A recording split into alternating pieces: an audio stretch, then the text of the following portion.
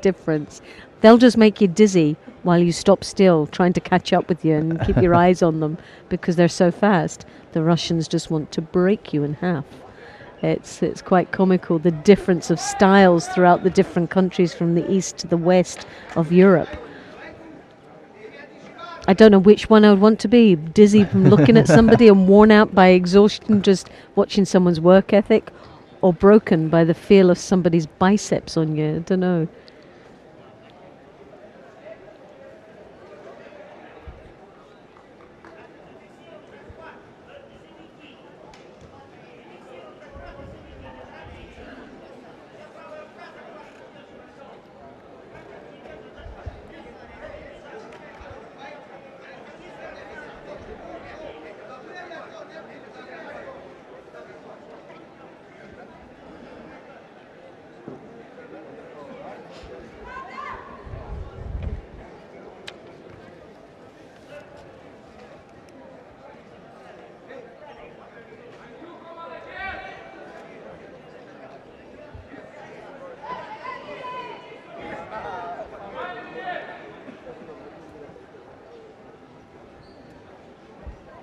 "19 years of age, this Italian." So they've got a really young team in, really.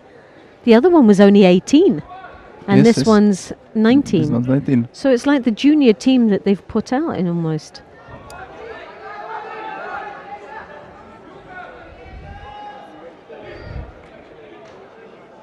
Two very young boys in this weight category, 19 and 18.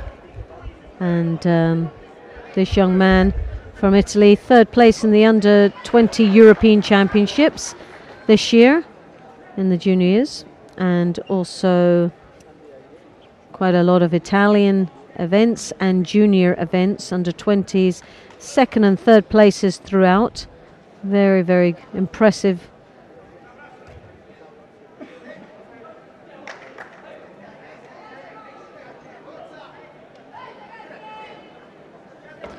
World Cup in Rome, third place this year. So again, that's a nice, tidy result for a 19-year-old.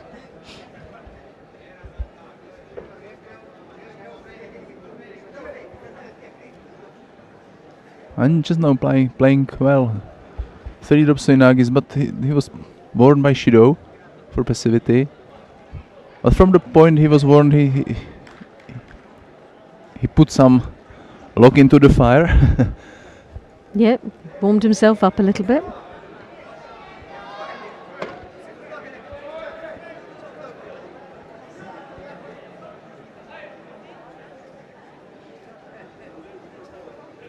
Very, very tight match indeed.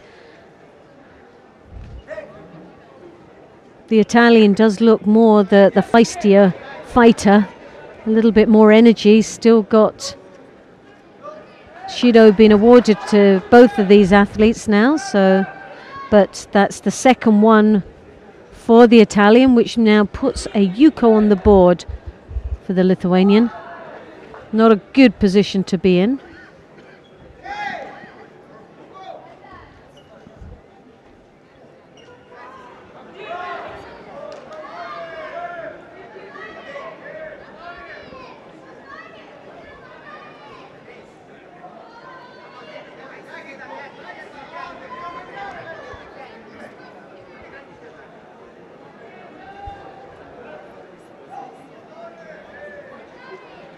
Klokov, 20 years of age, just 1 year older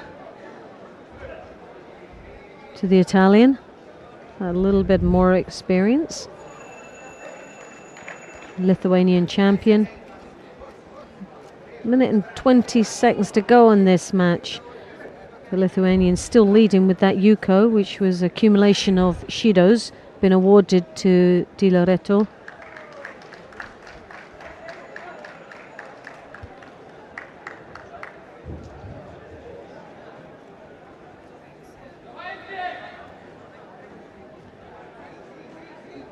Tatami číslo 2, hmotnosti do 52 kg zvítězila v bílém kimonu Larisa Alexandra Florian, Rumunsko.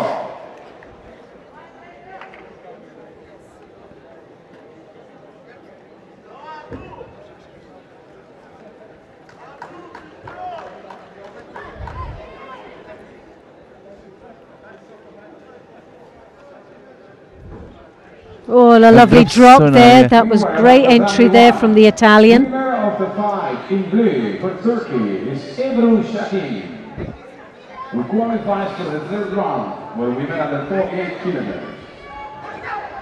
Now, ladies and gentlemen, the third round for women under 57 kilos, tatami 1. A chance to see again Manon Durbach from Luxembourg in white. Her opponent, the bronze medalist of the Just accumulation there of drops by both of these athletes. The pressure on, 15 seconds to go, and the Italian really has to pull it out somehow. Judo been awarded, that evens it all up now. So a Yuko on the board each, and it looks like this could go to golden score now. And I'm quite pleased about that, because the actual work that Loreto has done right throughout this match deserved him to get that second chance rather than just leaving it to Shido's, accumulation of Shido's, because I think both of these athletes are capable of throwing. So they have a chance. So now it's open. They've got the golden score. It's down to these guys to take control and now win this match for themselves.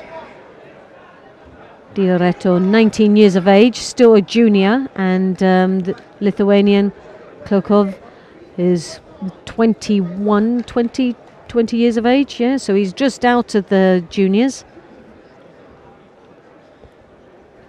And what a great level, what a quality of performance that they've given for the under 23s. Great match for these two young athletes. And still very young athletes. Yes, They will still, they're compete just starting. another 2 or 3 years. Yes. 2 and 3 years in the weight Got two Olympic Games, haven't they, when you think about it, at 20 and 28. The 2 Olympic Games, brilliant. 24 and 28. Great potential for the Italian team. They obviously are concentrating quite a lot on the young for the future development of their senior athletes and senior Olympic team. Great position to be in, that you can produce a team of such youngsters and be able to compete on a par with some of the more mature athletes that are here today.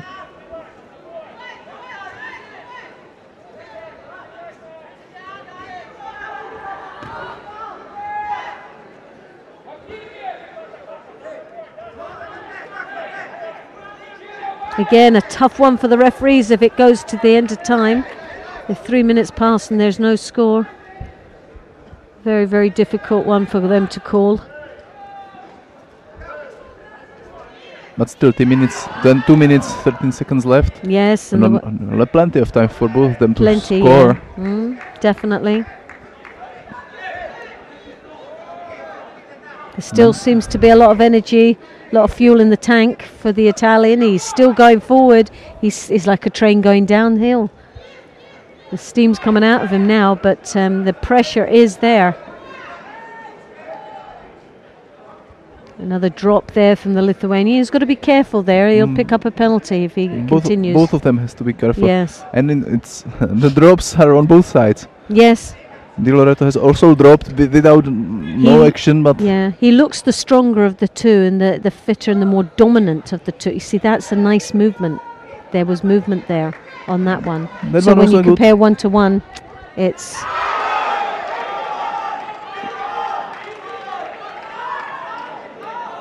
I wonder why they're calling this together for. I don't know. I don't know. Maybe. I don't think it was for the drop. No, they're going to let it go. Maybe for passivity, defensive.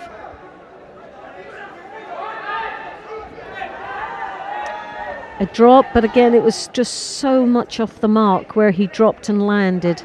There was no real impact on it. There was movement, a bend, but that was about it. But the body language from the Italian is oozing right. I'm really wanting this. This wasn't a good movement. He moved, but it did look a bit dodgy. It was close, very, very close. That could have gone horribly wrong for him. He doesn't need to be doing some silly moves like that. That was very adventurous, but it could have cost him dearly. That's a poor the same drop. situation. That's a very poor drop. Yeah. And I think this could cost him. No? No, not yet. Because he dropped in front of him. He didn't even get a chance to turn. I'm surprised they let that one go.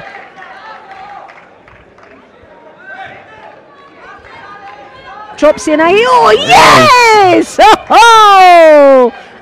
Lovely attack. Oh, that was a lovely finish, that. Excellent. Oh, that was really just sweet. Very, very sweet. So that sparkiness, that lightness on his feet, that action, that movement just paid off right at the end. Don't know if we can go back to that one, but finishing off. Tatami číslo 2 zvítězil v bílém kimonu Alexander Weichinger. Maybe get another clip of that, because that was a superb finish. Oh, looking right off to the side as well. He could have lost the control by continuing forward, but he just switched it side on and took him over and finished it off nice. Well done. That was a fantastic throw. And that's what you like to see at this level of tournament.